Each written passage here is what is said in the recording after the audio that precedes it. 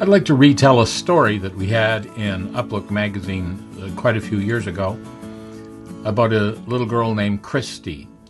But before we do that, let me remind you of two very well-known verses.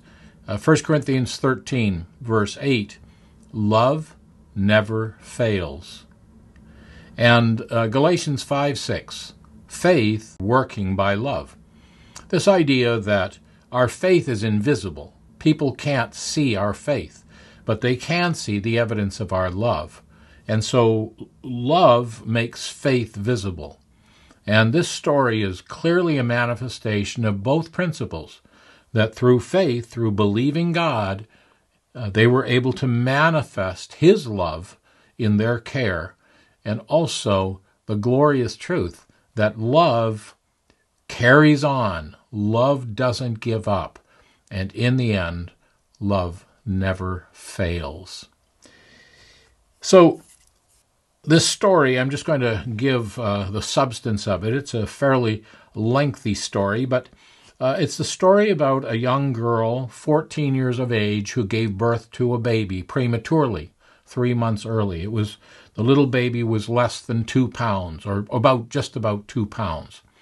And she had to go through a bunch of surgeries, I think months of surgeries and interventions. And unfortunately, the oxygen that she needed to keep her alive caused her blindness and brain damage. And although this 14-year-old girl and her mother took the baby home, they really couldn't give it the care it needed, and it went from bad to worse. But thankfully, the Children's Aid Society rescued the baby, and after, I think, about 4 years in the institution, they found a foster family to take this little girl. They called her Paula. Well, it didn't work out. It was just beyond their capabilities, too. And so the little baby ended up back in the care of the institution. And this left the child very fragile, bitter, often biting herself and punching herself and temper tantrums. She wasn't speaking, and she was both deaf and blind. And so she would rock herself. She would have hand flapping, self-stimulating. The little child was just locked in her own body. And meanwhile, this was in the province of Manitoba. Meanwhile, over in Ontario, there was a couple, and the doctor, Rick, was an eye doctor who specialized in dealing with multi-handicapped children. And he and his dear wife were very burdened about adopting a blind child. Now, they had several of their own children. They had adopted some children. They had foster parented many children. And but they felt God wanting them, because of His expertise, especially to adopt a blind child. And there was an article every week in their local newspaper called Today's Child. And it would tell about hard-to-adopt children. And so one week it featured this little 7-year-old girl, and said that she was both deaf and blind. And they really believed God answered their prayer in this, and they wanted to adopt this child. Well, they found out that actually the child was not anywhere nearby. Where they lived to where the child was about 1,500 miles.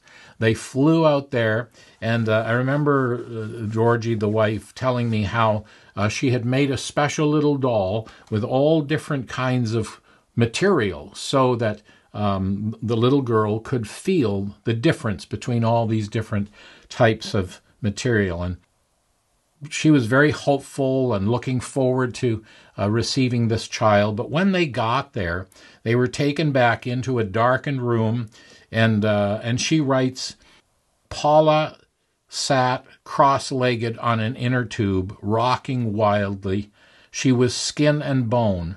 Her face was black and blue from self-abuse. My heart sank when I saw her, and I felt afraid. She talks about bringing this doll over to this little girl and rebuffing her and finally taking it and throwing it in the corner. But the doctor came over and he began humming a little tune. And he took his fingers and walked his fingers up until he got up to her face, and he tweaked her nose, and she smiled and put out her arms.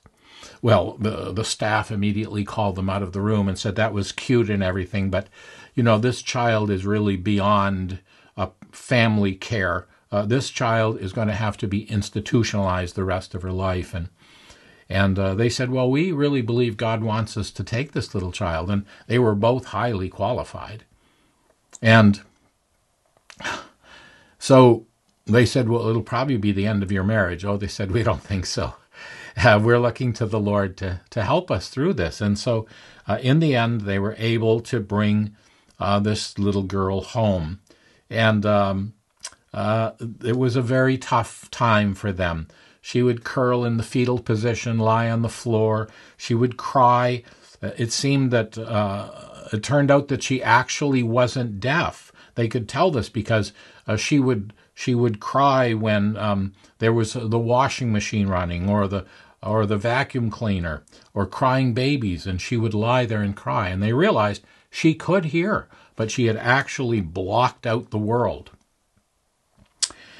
Well, as Georgie writes, Paula began to blossom before our eyes as she responded to her love for her. Her countenance changed, the wild rocking and hand flapping stopped. We never saw the biting, scratching, or tantrums. She began to learn language, and as time went by, she began to sing the hymns, and she could memorize scripture. And she never initiated conversation, but she would respond to them. And eventually they became quite concerned. They renamed her Paula Christie Joy, little joyful Christian, with their hope that Christie would somehow understand that she was a sinner who needed a Savior. And they didn't know how this would happen because she didn't go out on her own. She didn't initiate conversations. She couldn't see. And so they wondered how could the Spirit of God convince her of this? And so one day, one of their own daughters was giving Christy a piano lesson. And she was having a hard time at the lesson. And after the lesson, she went over and sat, and she was very sad looking. And Georgie went over and put her arm around her and sat quietly. And for once, Christy initiated the conversation. And she said, she always talks of herself in the third person, she. And she says, Mommy, did she press a little hard on the piano keys when Katie was teaching her how to play the piano? She was convicted that she had lost control, that she had expressed her frustration by hitting the keys too hard. And Georgie answered, I don't know, honey. Did you do that? Yes, Mummy. Her head hung even lower. Mummy, should she pray and tell God she's sorry and ask God to forgive her? I answered, would you like to do that, Christy? Immediately she said, yes.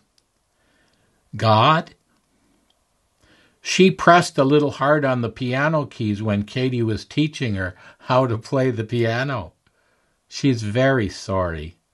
Would you please forgive her? And then you can think happy thoughts, and she can think happy thoughts. Amen. Georgie writes, her little face beamed with joy. My eyes filled with tears because I knew she understood God's forgiveness. What an amazing thing this is. This delicate little soul, how gently the gracious Spirit worked in her heart to bring her to realize that she too needed a Savior. There's a little aside to this story, and it's worth it just to listen for a few minutes more. while they thought that Christy was still deaf as well as blind, Georgie had invested all her time and energies into this little girl, hardly left her alone for years. And eventually, Rick said to her, you're going to have to take some time off. You need to take a little break. And there was a Woman Alive conference coming to the area. Why don't you go to the conference, take the day off, spend some time with the sisters, and recover. And so she agreed. And she went in the morning, and then she came home at lunch.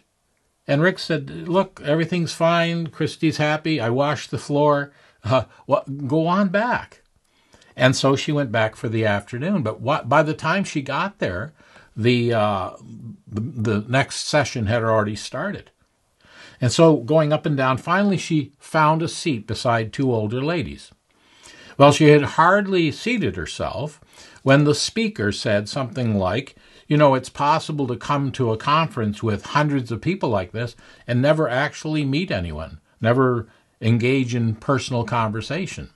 So I'd like everyone just to take a few minutes right now and talk to the people beside you and find out what's going on in their life and so on.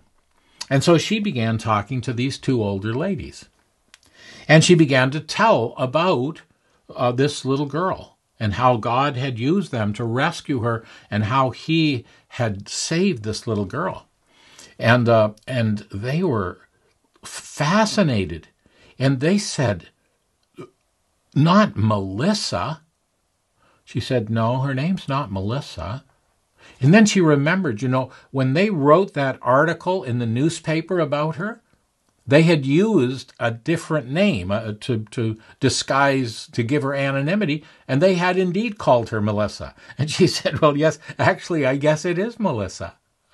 And here they were from a local assembly on the other side of Toronto, and she was from Brantford. And they had met at this conference, and they were sitting side by side. And they said, we saw the story of Melissa in the newspaper, and we began to pray that a Christian family would adopt her. And there was a couple in our local church who tried to adopt her, and they said they were too old. And so we prayed that God would use a Christian family to take this little girl. Can you imagine the God of heaven arranging for one seat beside these two older ladies so that these ladies could discover that God had answered their prayer through the Wiggins, and that God, in his grace, manifested to Georgie as she sat there how he had been working before they ever became involved in actually getting this little girl, that God had prepared the way, and that there were people who had been praying insistently for this little girl all the time. I tell you, folks, if you can't trust a God like that, if you can't love a God like that, your heart must be stone. Thank God. Love never fails, and faith works by love.